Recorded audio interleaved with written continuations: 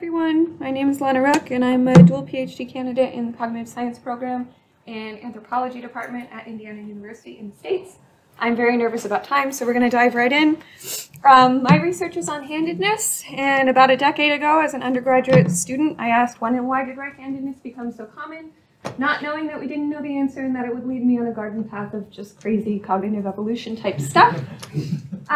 So right-hand predominance, which is about 85% of modern humans today, is unique to our species.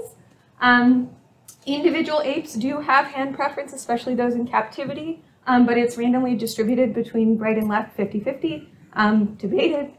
But that suggests that the population pressure, like the split from 50-50 to an almost 90-10 population, happened after our lineage split from the other hominids.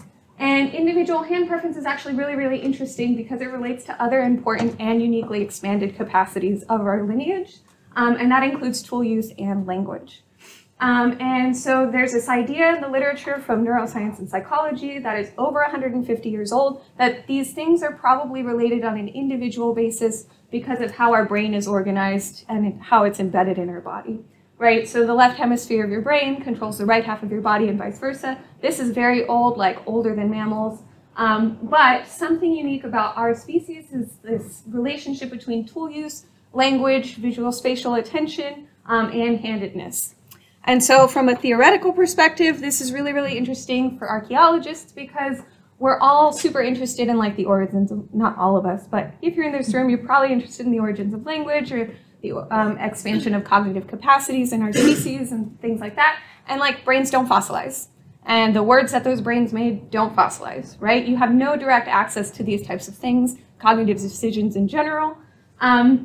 But we work in implied proxies and these proxy relationships. And the idea is if their brains didn't fossilize and their words didn't fossilize, but we know that individual hand preference is related to at least the hemispheric dominance for those types of things, well, what if evidence of handedness did fossilize?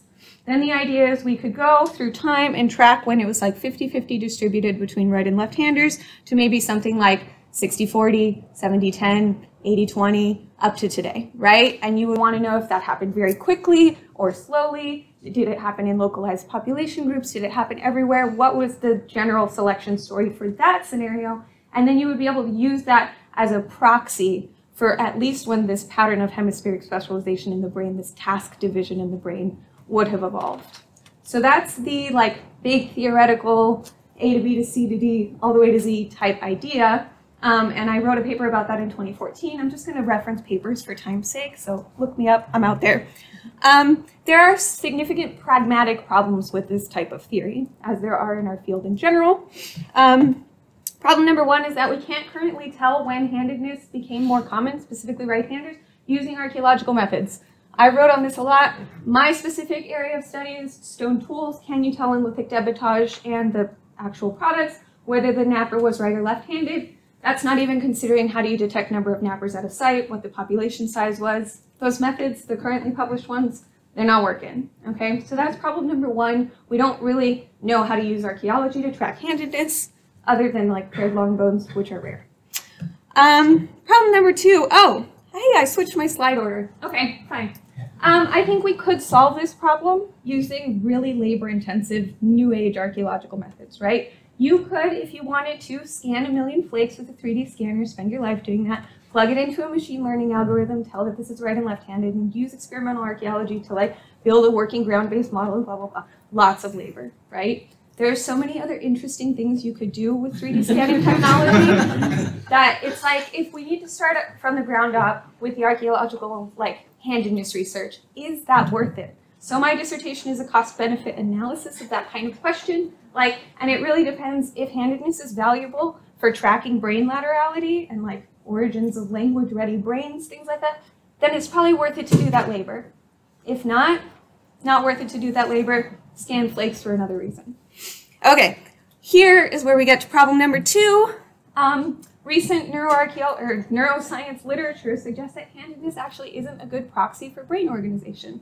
So this implied proxy behavior we really care about The neuroscientists are like, nah, fam, that's not true. And it's this idea, while left-handers are mirrored in their handedness, so they should be mirrored in their brain organization. That's what they're expecting. Then they go do a bunch of brain imaging studies, spend billions of dollars, like the UK Biobank, which has like 30,000 participants, and they find that left-handers have right-handed looking brains. Big problem. Here's where I start sounding like a conspiracy theorist. Billions of dollars on genetics, billions of dollars on the neuroimaging methods. Their measure of handedness is a 10 to 20 question survey. They ask you what hand you use to hold a spoon, hold a match, hold a fork, whatever, and that's your handedness.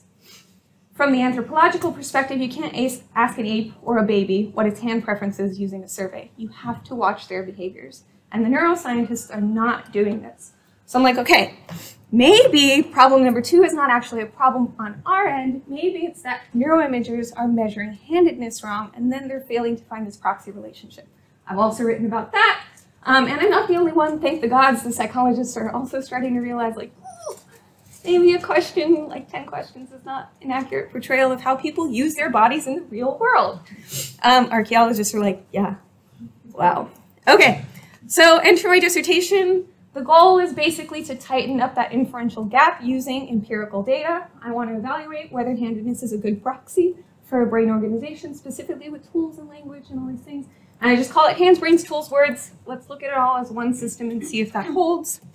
Okay, I am imaging modern day humans, and I plan to do 40, 20 lefties and 20 righties.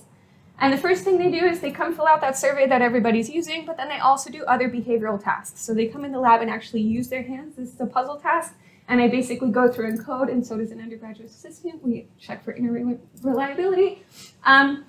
How often do they use their right and left hands in a naturalistic setting? They do a bunch of other naturalistic tasks, so we get several different measures of their hand preference, including the survey. Then, on a separate day, they learn to expediently make Mode 1 Oldowan tools. They are not language trained. They watch a video from a first-person perspective of me reducing a couple cores. I don't speak at all. The view they watch matches their reported handedness. So if it's a left-hander, I left-right image reverse the video and they watch it. And then they get 3 cores. They're simply told, bang this until you feel like you might injure yourself. And then at the end of the core exhaustion, I collect that into like core-wise little things. So this is also implicitly creating one of those ground truthing data sets where I'll have flakes from left-handers and flakes from right-handers that I could, if I chose the labor to be worth it, 3D scan and try and detect handedness from debitage. They only nap for an hour, and I basically just want them to realize it's really hard and it's not very fun to do it, right? To gain an appreciation for the skill. Then they get in the fMRI scanner and they watch videos of toolmaking while there's concurrent eye tracking. That little blue dot you see is where the participant is looking at the time. They do a language task, a well-known language task for assessing brain laterality, and a visuospatial tools skills task. And I have 2 questions, and because of time, I'm going to go through them really quick. Can you tell which hemisphere is active for each task, and are they related to each other? How does that relate to participant handedness, especially depending on which handedness measure you're using? Make sense? Okay, flying through some results here. I only have pilot data for 15 people. And the way that all this works is by averaging, and so I'm not going to report statistics. I don't believe in reporting underpowered statistics. I'm just going to talk to you about some trends today. One thing that we do in this literature is make a laterality index, and it's basically what's the difference between your right and left hand divided by the sum of those measures. And if it's really, really negative, that means you're left hand biased, right brain biased. If it's really positive, that means you're right hand biased, left brain biased. So like righty is positive 100, lefty is negative 100. Everybody in the real world, somewhere in between those things. And we make a laterality index for everything. Your handedness survey score, your puzzle task, your brain task, all those things. And then see if the laterality indices correlate with each other. Make sense? Okay. This is like a graph of like the puzzle task plotted against the survey score. And the red left-hand side of the graph is the left-handers, and the right-hand side in the blue, that tiny little line, is right-handers. And like for the puzzle task, the more you use your right hand in that task, the more likely you are to have a very right-biased survey score. Sweet. That's what we want to see. We want to see handedness measures that actually agree with each other. The puzzle task is kind of the only task that does that. For my right-handers, which are on the far right side of the graphs there are interesting and tight relationships between these behavioral scores and their survey scores. For left-handers, like flat line, as flat as you can get. This is a small sample, but I will say I'm working on a paper right now using Human Connectome project data, which is 1,200 subjects, and you see the exact same pattern, where left-handers are particularly mischaracterized by this survey, okay? So if we're mischaracterizing left-handers especially, maybe they shouldn't have these reversed image left-hand brains because they're actually using their right hand upwards of 50% of the time when they do real tasks. Y'all live in a right-handed world. I'm super sorry. In terms of the brain data, this gets even more wibbly. Brain imaging processing is all based on averaging, and some people will have brains that just like light up. They're consuming a lot of blood, they're really like, ugh. And some people for the exact same task have tiny little localized clusters. There's a lot of variance that you have to deal with in this data, which is why neuroimagers exclude left-handers in the first place. They're doing variance reduction. So I'm not going to report over statistics or like summary data for the brains just yet. But I will talk about these laterality indices again. This is what an ideal world graph should look like for the language task and the visuospatial task, which are supposed to be in separate hemispheres. The idea is your handedness and your language dominance are in one hemisphere, and they kind of force visuospatial attention to the other hemisphere. Lots of problems with that theory, but that's what it's supposed to be like. This is what it's supposed to look like. Clear separation of left-handers from right-handers. Blah, blah, blah, blah, blah. This is what my data looks like all over the map. There's no clear separation on which hemisphere is dominant for which task for my left and right-handers. There's no way to predict that visuospatial attention will be in the opposite hemisphere as language, which is supposed to happen. Stone toolmaking imaging is like the Wild West of the whole wide world. We don't even know where napping is in the brain. Some people say right hemisphere, some people say left. There's this whole theory of language evolution. We don't even know. That data is also ugly so far in my sample. It's just like things are going everywhere. And depending on which handedness measure you use, it's basically like right-handers do seem to have like more propensity to be the perfect system of amazingness that we expect, and left-handers are not. But generally, that's my timer. Bloop.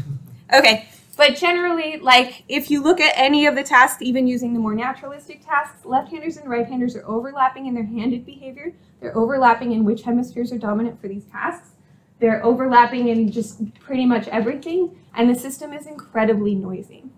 So I can't remember what happens next. Oh, I have two little vignettes, if that's okay. This person, you can't really see the red on the screen, but this person is a reported right-hander, has a very, very positive right-handed survey score, came in and used his left hand for most of the puzzle task, came in and had a left bias grip strength score, came in and had a left bias pegboard talent score, came in and had like familial left-handedness. His father and sister are left-handed. So, and then you go and you look at his brain, and his brain is a traditional right-hander type brain. He didn't actually have any language laterality. It was bilateral, both hemispheres active. And then visuospatial and napping skills were both lateralized to the right hemisphere. Curious little guy there. Left-hander, self-reported, had a really negative left-handed score. Came in and was... Sorry, I have some interesting things here. Sorry. Came in here and had like really, really mixed handedness measures. So was left biased for pegboard and finger tapping, was right biased for the puzzle, all over the map. And then he had left hemisphere dominant language, right hemisphere dominant visuospatial skills, and left hemisphere dominant napping, which is like, that's textbook brain activation for a right-hander. And he's a self-reported left-hander who had mixed handedness scores. So this is the type of data that I'm collecting. I've only collected less than half of it. Who knows how my stats are going to work out? When I reported this talk, I was like, oh man, my dissertation is really scary looking right now. I don't have a whole lot of happy stories to tell, but I do want to finish with like, this is the type of work that I think needs to be done. A lot of our field is based on like very wibbly proxy behavior type theories, and they're beautiful. I love them.